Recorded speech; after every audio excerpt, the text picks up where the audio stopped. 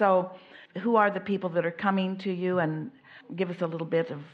The group is a bunch of teenagers in a new public high school. It's the old Votech, which I'm not sure if you're familiar with that, but a lot of the kids haven't made it in other places, in other schools and things like that. And I'm from New Mexico. So they are unique in their desire to find freedom. Yes. Yes, they are. I want the program to continue to develop, and I want the best for these kids. And you talked about, metrics. We're just going to play with you a little bit here.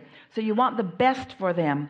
Does that mean you want what you want for them, or you want what they want for them? So you're saying that what they want is the best for them. What they want is the best for them. Yes. Yeah. That's a really good basis to begin with. Because if you're trying to change their mind about who they are or how they should live, then you're asking them to be ready for something that they're not ready for.